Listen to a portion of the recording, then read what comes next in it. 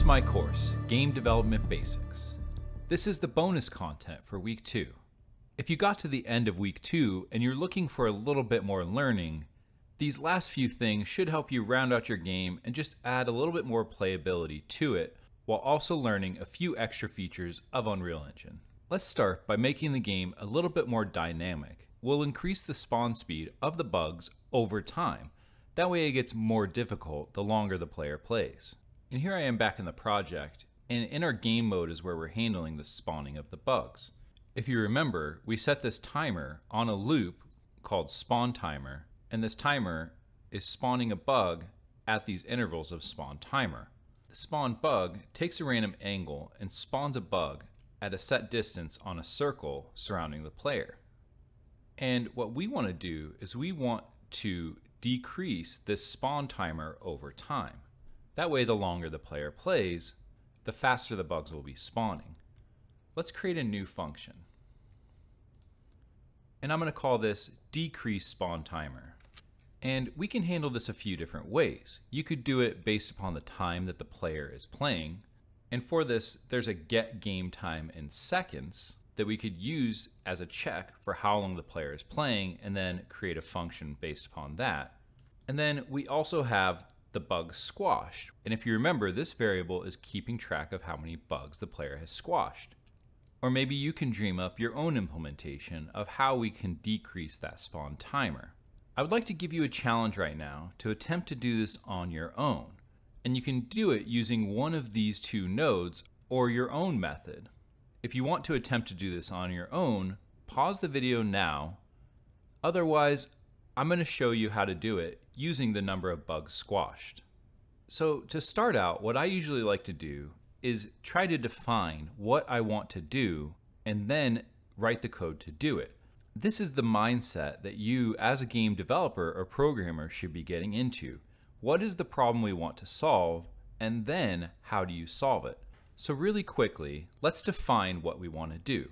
I'm going to create a comment node, and here I can take some notes. So the first thing I want to do is check the number of bugs squashed. And then every 5 bugs that we squash, I want to decrease the spawn timer by 0.2 seconds. Now here's a good way to start this function. We know at the end we want to set the spawn timer to something, and we know that we want that to be based upon the bug squash. So we have the input and we have the output of our function. What we need to do now is fill in the middle.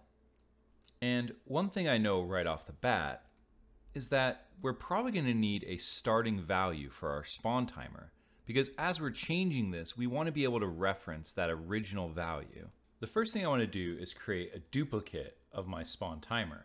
And I'm going to call this starting timer. And let's get a reference to this. Now I want to divide bugs squashed by 5. And because this is an integer, it's only going to return a whole number. It won't give me the fraction. So if bug squash is 6, this is going to return 1. And we know we want to decrease by 0.2 seconds. We can use a subtract node here, and we want to remove from whatever the starting timer was. And we can take this and send it to a float, and then multiply it by 0.2. So just to review, we're going to find the number of bugs squashed. We're going to divide it by 5, which because it's an integer will only return a whole number. Then we're going to send that to a float and multiply that whole number by 0.2. So for every 5 bugs that we squash, we're going to take that, multiply it by 0.2, and then subtract that from the starting timer and set that as our new spawn timer. And the last question is, where do we want to call this function? Well, if you remember, whenever we destroy one of the bugs, we're adding to score. And since this is already in the game mode, we can just add it to this function. So here, immediately after we're incrementing the number of bugs squashed, we can also decrease the spawn timer. And this will check every time a bug is squashed, but we're only actually going to affect this number every time that the number of bugs squashed reaches a multiple of 5. The last thing I'm going to do is just to verify that this is working correctly. At the end of this function, I'm going to add a quick check to print the new spawn timer to make sure it's working correctly. And here when we reach 5 bugs, it should be 2.8.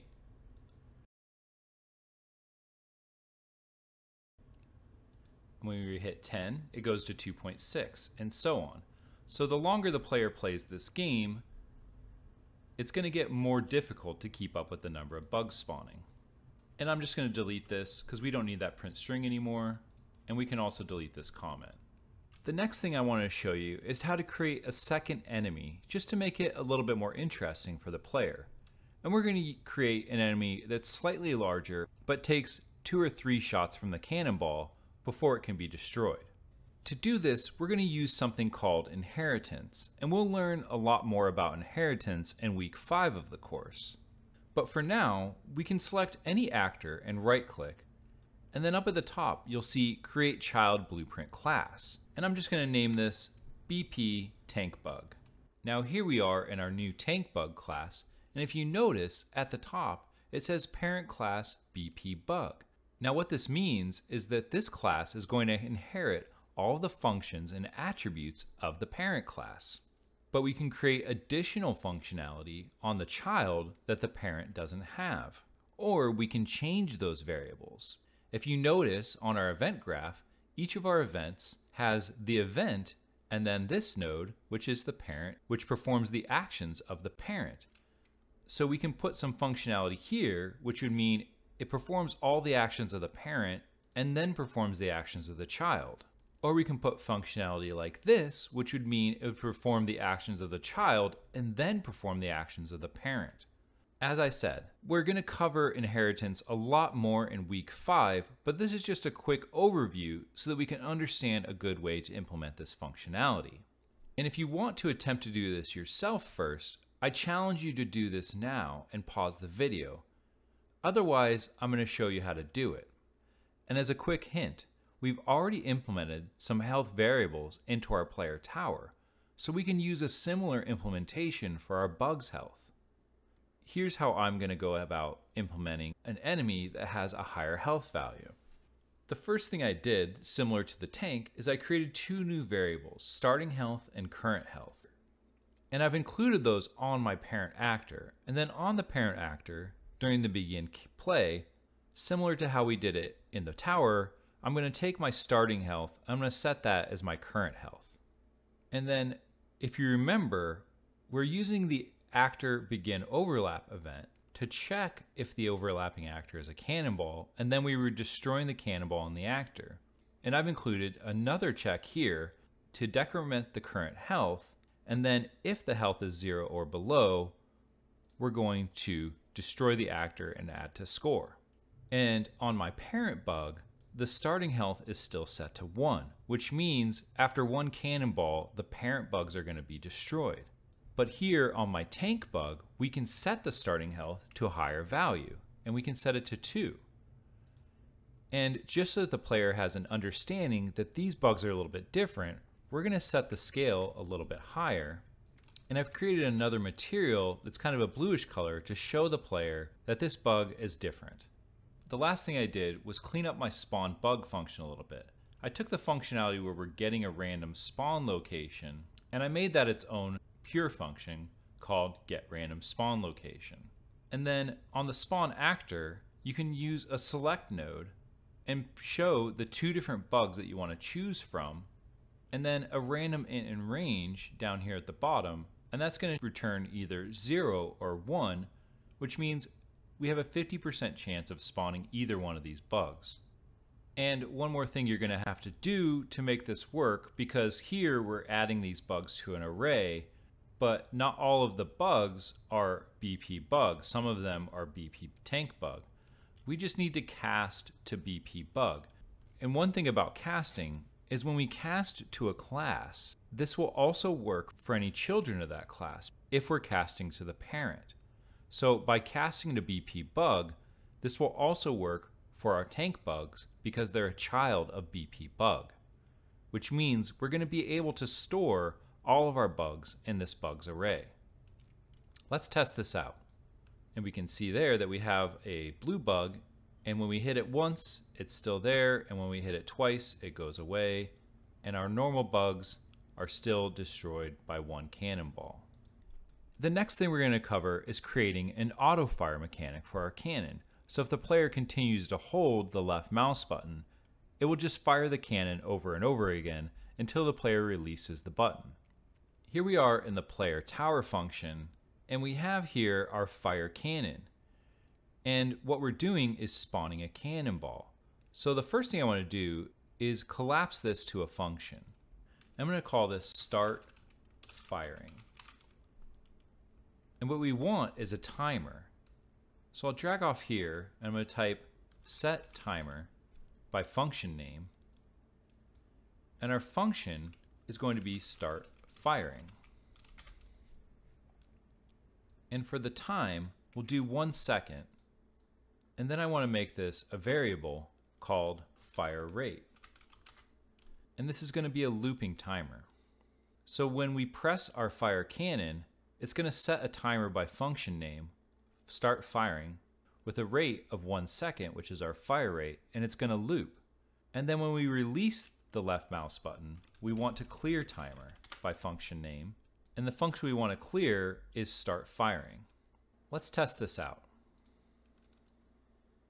I'm holding left mouse button, and we're continually firing cannonballs. And if I let go, it'll stop firing. The last thing I want to cover, which I think will really make this game interesting, is the creation of power-ups. Now there's a lot of power-ups we can make for this game to make it more interesting. The one I'm going to make is a power-up to refill some of the tower's health. I'm going to create a new blueprint, and it's going to be an actor blueprint, and it's going to be called BP Health Power-Up. And I'm going to start by creating a cube just so we could have a visual representation of the power-up in the scene. And we want it so that when this cube is hit by a cannonball, it restores some of the tower's health. I challenge you at this time to try to do this yourself, and then I'll show you how to do it. So if you remember, on our bug, we're using the event actor begin overlap to check if the overlapping actor is a cannonball, and then if it is, we perform some functionality. We can copy this and put it into our health power-up. If it is, we're going to get actor of class and go for our player tower. Again, we know that there's only going to be ever one tower in our game. We're going to then do a check. Is the tower health less than the maximum health? If it is, we'll increment the tower health, and then we'll destroy the power-up. Let's test this. First, I'll fire it when I have full health, and we'll notice nothing happens. Now if I hit it, it'll increment the health. So the last thing we need to do is spawn some of these into our game, because right now we just have one that I manually placed in the map. So let's start by deleting that. And how do we want to handle spawning these? I think a good way would be to spawn one every time the player destroys 5 bugs. And here in our add to score function, we can add a new function for this purpose. Here I'm going to take my bug squashed, and if I type the percentage key, I'll get this, which is called a modulo. Now a modulo is like division, but instead of returning the product of the division, it'll return the remainder. So if we're doing bug squash modulo 3, and the number of bugs squashed is 3, this is going to return 0. If the bug squashed was 4, this would return 1, and if it was 5, it would return 2. So we can do a check to see if whatever this modulo returns equals 0. And if it is, we know that it is a divisor of 3. Then we can spawn a power-up into the playfield. So let's drag off here and type spawn actor.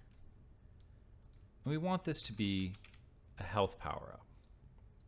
And we already have a get random spawn location, but this is spawning them maybe a little bit too far away from the player. So we can duplicate this. Instead of our bug spawn distance, we can put it at a lesser value. Let's do 1500. And let's change the name of this function to get power up spawn location. We'll drag that in there. And now every time we destroy 3 bugs, we'll spawn a power up into the field. And there's our power up. And that's it for the bonus content this week. I hope you had fun. I hope you learned a little bit more. In week 3, we're going to be doing a lot more of these challenges. So stay tuned for additional content, and again, thank you for watching.